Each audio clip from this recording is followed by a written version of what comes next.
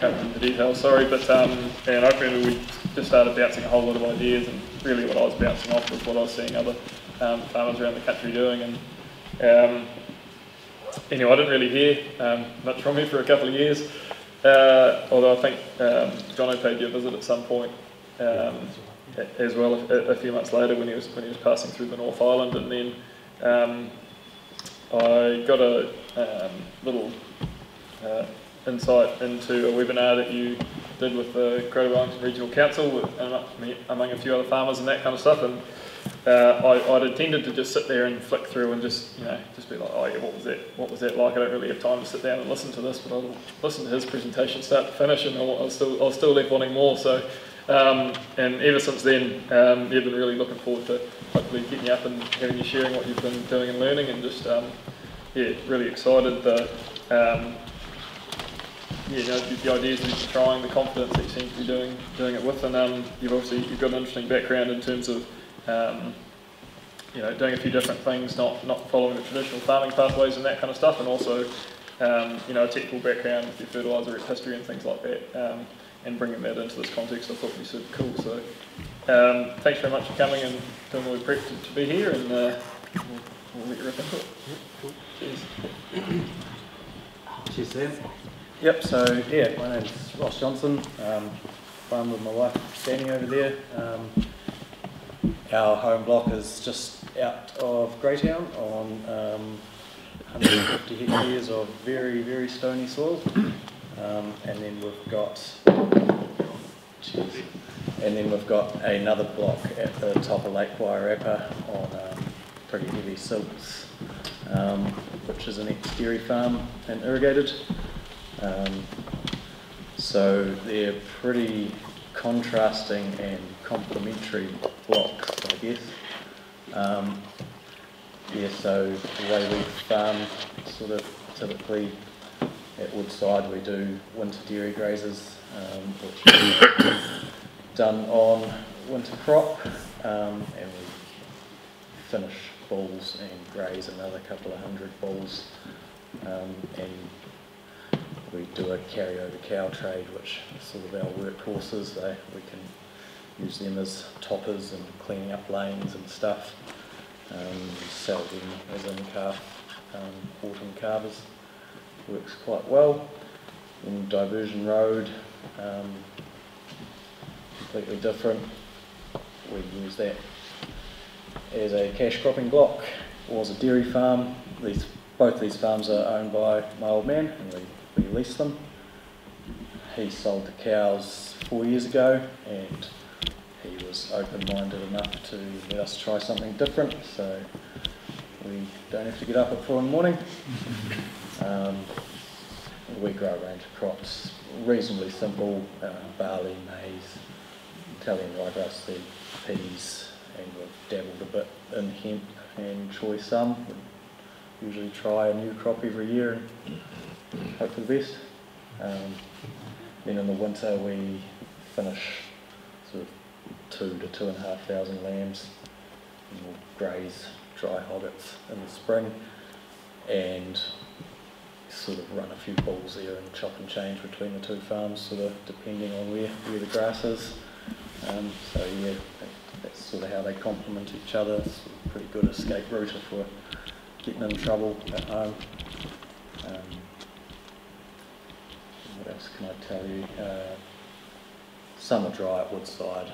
Our strength there is in the winter. We've got the ability to winter heavy cattle there, and it's the opposite at Diversion Road. The strength is in the summer. It is dry, but we get through with irrigation. So what changes are we making? Biggest one at Woodside is we've sort of noticed we're not that resilient with the way we were cropping. Very expensive. On the stones we weren't getting great yields. A good yielding kale crop for us would be 8 tonne, and that's quite an expensive feed. And we're establishing it going into drought usually. It's just a bit of a lottery as to when we're going to get those autumn rains, and it's just a race against time to get a crop for those cows to come onto. So we'd like to move to a sort of premium pasture-based system, and we're trying adding diverse species into that. Bit of diversification is to stock enterprises. We've been, aside from the bulls, the dairy grazers, we've been all bull, and now we are trying to. We're doing some Wagyu for First Light Farms. Like the idea of having a value-added product, not just being reliant on that McDonald's market. Like the company and how they're pitching themselves overseas. And at Diversion Road, would typically in the past between crops just plant straight Italian ryegrass for winter feed, and now we're going down the multi-species cover crop route, which we think is key, and we're just starting to experiment with biostimulants now. Keeping it really reasonably simple. We've been working with Stephen from BioAg a fair bit. He's been really good. He's got huge knowledge to sort of guide us through that process. And Jules has been a massive help, who's got a cyclone sprayer that lets us go out, and she lends that to us so we can go out and get that on for a very low cost. It's been awesome. Why are we doing this? I'm kind of surprised to find myself up here. A few years ago, I'd never have believed I'd be in the room.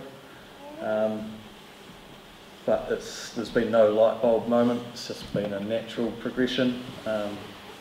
Basically observing what's been going on our farms and looking for solutions. Like for example at Woodside, it became pretty obvious pretty quickly that, you know, our ryegrass and clover based pastures were not cutting the mustard. There's just no persistence and no resilience, so we started looking at different species, and at the same time we were developing infrastructure, running out a lot of polywire, and that sort of developed into cell grazing. Naturally we sort of increased our stocking density and just started growing more grass. Then at Diversion Road, we came on there, I was still pretty traditional. I thought I'd get the plough out, which I soon got myself into a lot of trouble there, getting wet springs, and sort of felt we took a step forward and then 2 steps back with that one. But we were experimenting with cross slop at the time for the contractor, and yeah, just started noticing that soil structure and performance was just vastly improved. And those Wairarapa slotters, although they wouldn't definitely consider themselves sort of regenerative, but those guys have been thinking about soil health for 20 plus years, and they've been a huge influence on me, probably my biggest mentors still. Although they'd probably consider themselves quite conventional. Yeah. And then part of my background in agriculture, grew up on a dairy farm, but went out ad contracting for local contractor, and there's not a lot of the Wairarapa I've ploughed or disked a million times, and it was always neat to visit these cross-sodders farms and talk to them and see what they were just going from strength to strength, yields going up every year, and it's just that really set the seed, sowed the seed for me,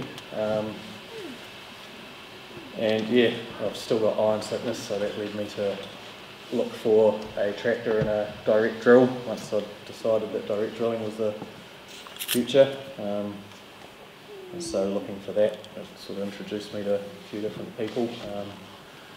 the guy that sold me the drill also sold me my first multi-species mix. So yeah, we thought that was going to take a few. That one was kind of more out of curiosity, but we had identified some specific problems, like at Diversion Road. Drainage was poor, right next to the lake. Any water that has to get away has to get pumped over a stop bank, and it soon backs up again in the winter.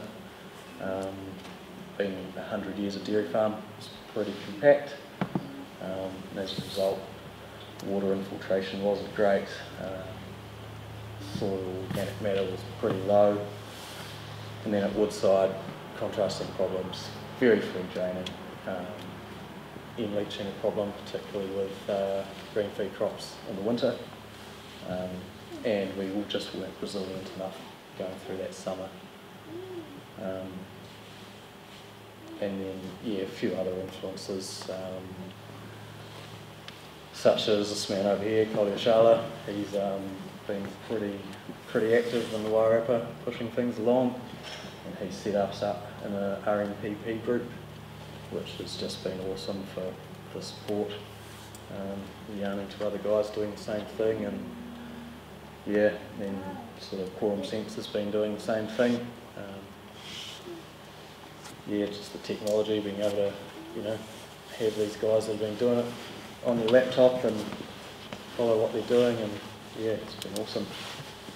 And then one other guy I should mention, we had a casual worker working for us for a couple of years who was pretty alternative. But he hadn't heard of regenerative agriculture either, but he was always badgering me at smoko and lunch and saying, oh, why don't you use some multi-species, and you know, all these things that I hadn't considered, and it's just like, God, this guy's getting on my nerves. I better start doing some reading so I can just shut him up. So did a bit of reading there, and yeah, the more I read, the more I sort of thought this could tick a few boxes for us. Yeah, haven't told him he was probably right yet.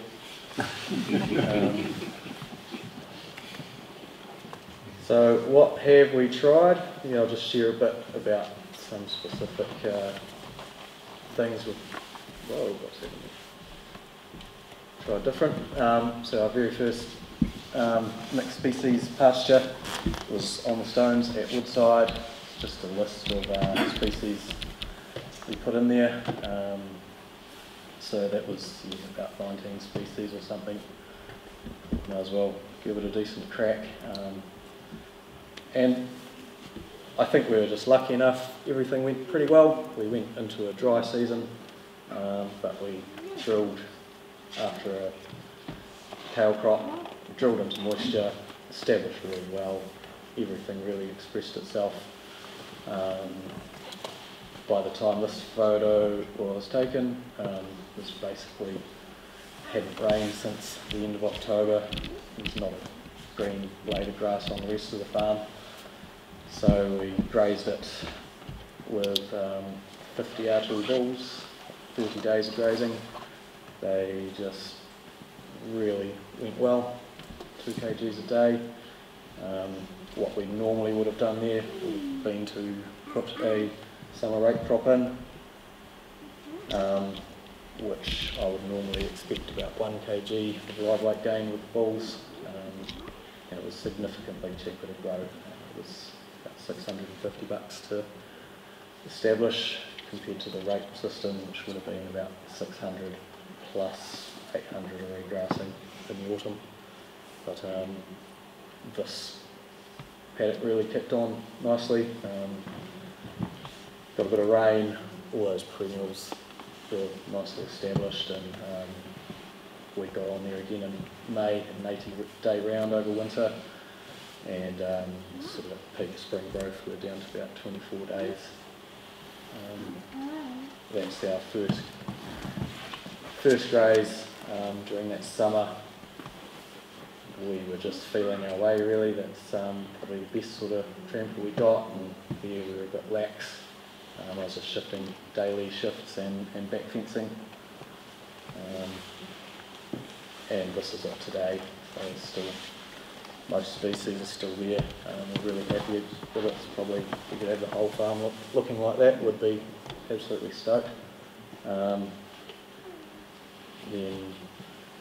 we tried pretty much the same recipe again this last spring, and yeah, didn't get it right at all. So thankfully we had this one first. Basically, we sowed into bugger all moisture, had our driest October we've ever had, and then it didn't stop raining through November and December, and then it just went snap dry after Christmas. We were left with a few of those bigger species for a bit of grazing, and all the understory had sort of shriveled away to nothing. So yeah, it's certainly no silver bullet. The understory is starting to come away now, but I suspect I'll have to rip out here with a drill and stitch a few more species in. Then down at the other farm, got a few. Rightio. Few niggly paddocks down at the other farm where compaction is a major problem. They're very low lying, poorly drained, but anaerobic. So we've done 2 multi-species mixes in there now. Just tried to get a bit of different rooting depths, and with cell grazing with cattle, and then had lambs on them over winter. First year, really struggled to get roots down. Our beans were sort of about that high. Radishes were punching in about that deep, and we decided to go again this year. Sowed in a similar mix. Chucked the aerator through first, and the difference has been pretty cool. Like, the beans are up this high, and yeah, everything's just a lot nicer. It's definitely not perfect, there's a long way to go, but you can dig a hole now and find some worms, and that pan has really been broken up, which has been really cool to see. That's the previous summer, just grazing our 2 bulls on there. Carrying on down at Diversion Road with the cropping side of things. We've been trying to grow an understory in our maize crops for the last couple of years, because we want to persevere with the maize because it's quite a handy margin. Put quite a bit of organic matter back into the soil, but on our ground we were having trouble with traffic at harvest, and there's a lot of bare ground, and we were still ploughing and disking for that, and we wanted to get right into no-till. So we did 1 paddock conventionally this year with full cultivation, normal nutrient program and normal spray program, and then we did a 2nd paddock strip till, and 3 days after strip tilling went out with my drill and sowed an understory of plantain, berseem and Persian clovers, with the aim of reducing vehicle damage, getting a bit of land grazing, hopefully fixing a bit of end for the maize crop and controlling weeds. Results, so this was harvested for silage on Friday. Haven't seen the weighbridge dockets yet, but basically yield-wise, both paddocks were the same. Just from counting the trucks will confirm that when we get the results back from the weighbridge. And you could chuck lambs on it now. It's been pretty cool. So I should mention this one with the understory. We used 86 units of N compared to 151 on the other paddock, 20 units of P compared to 30. The conventional had a post-emerge atrazine We did weed spray in the understory because those clovers are quite slow to establish, and we were getting a few weeds coming through, so we went through the emblem and Valdo. We used a biostimulant program, and we melted some in with Jules' sprayer. So similar growing costs, difference being we're going to have lambs out there in no time, whereas we're going to be 8 weeks away from having lambs out on the other one, and we've used Farley symptoms. Starting to get hit by aphids pretty majorly, and it was actually our seed and chem rep was like, hold off, don't go in with the insecticide. We're starting to see a lot of ladybirds come in, so we held off a week, came back, and they were just demolishing the aphids, and we left it, and that was kind of one of my biggest light bulb moments really, as to what potential is. So yeah, needless to say, we're pretty keen to get rid of insecticides. And that's just the cost comparison under mixed species cropping compared to winter kale and summer rape.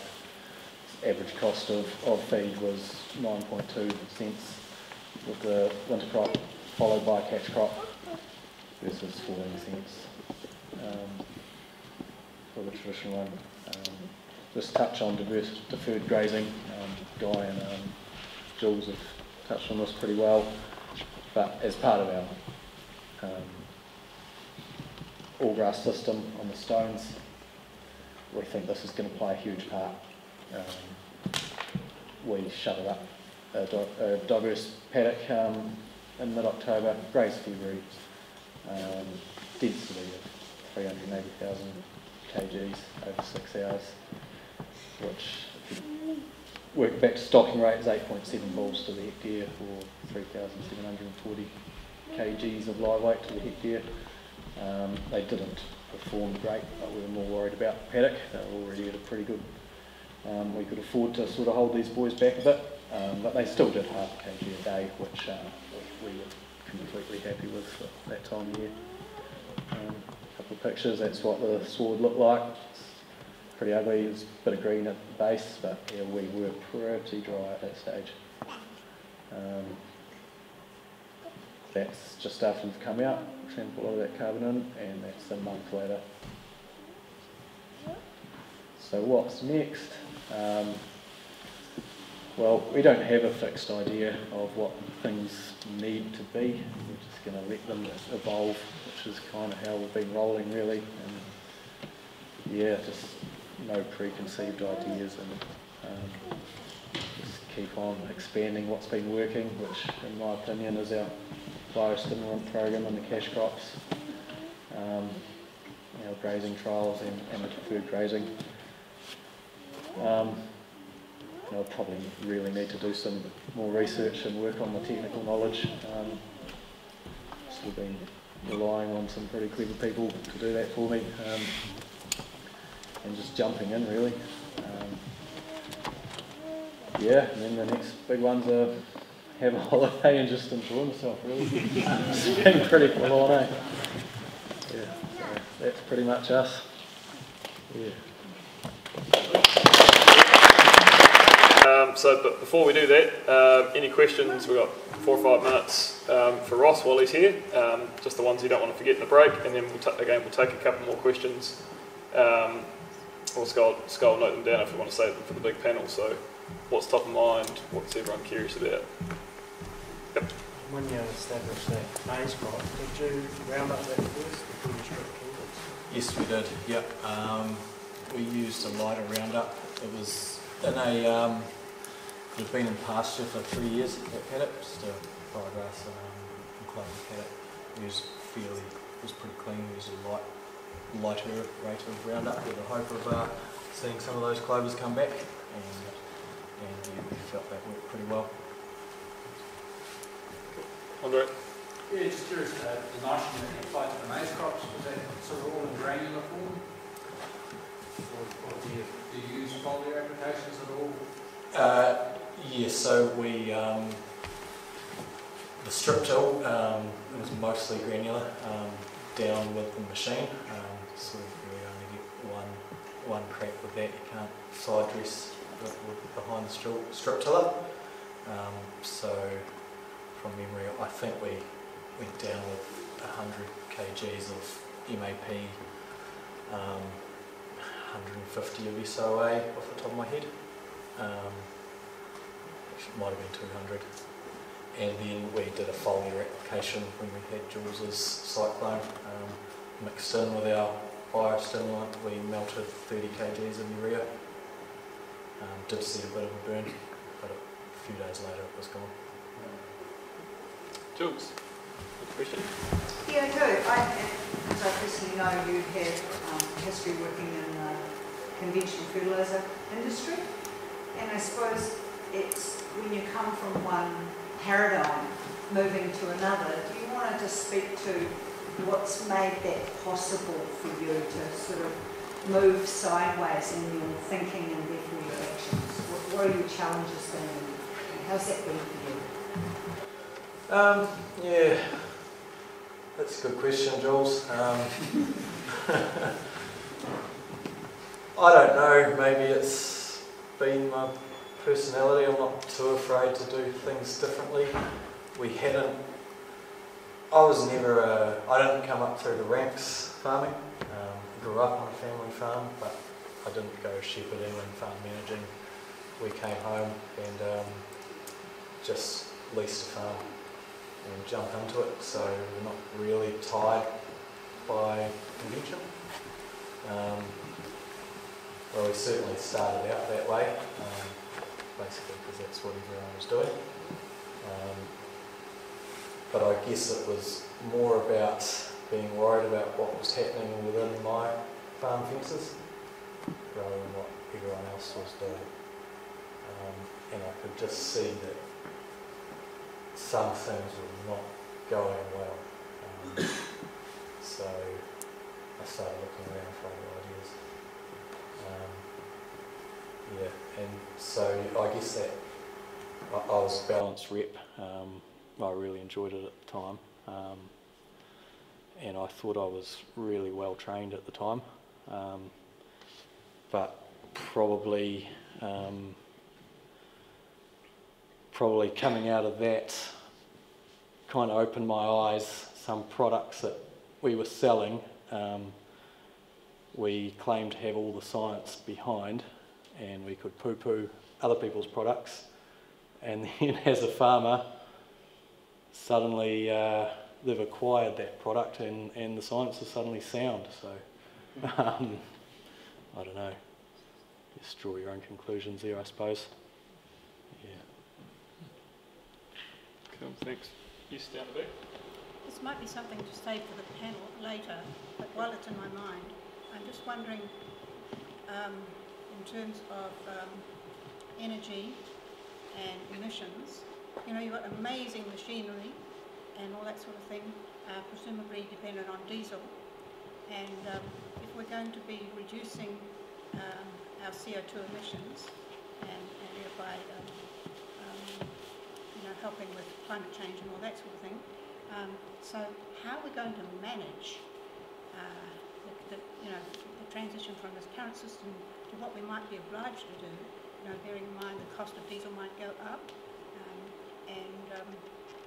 yeah, so, because, you know, it's all part of an integrated approach to how we manage soil and land and productivity. But, you know, the whole scene is changing and has to change, and it's challenging, I would say. Definitely say that one for the panel, because I know there's that Simon and I, well, actually everyone will probably have their own ways where that's happening, so thank you for that. Yep.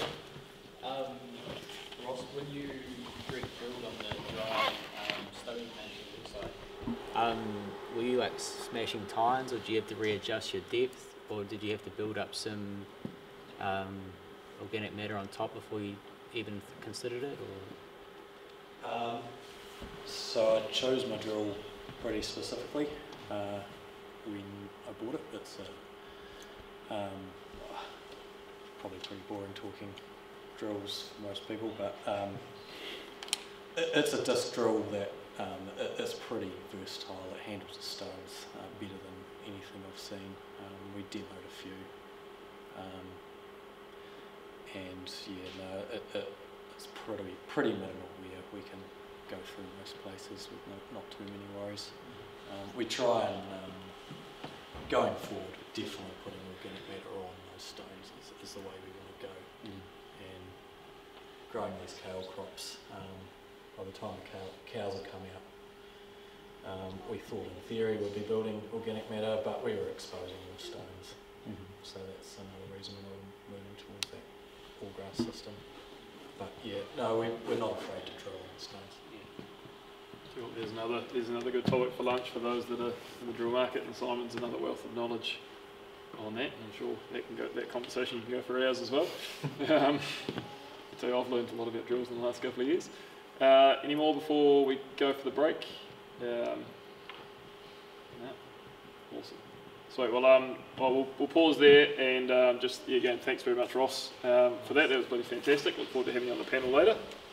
I'll take that from you and let you sit down. Thank you.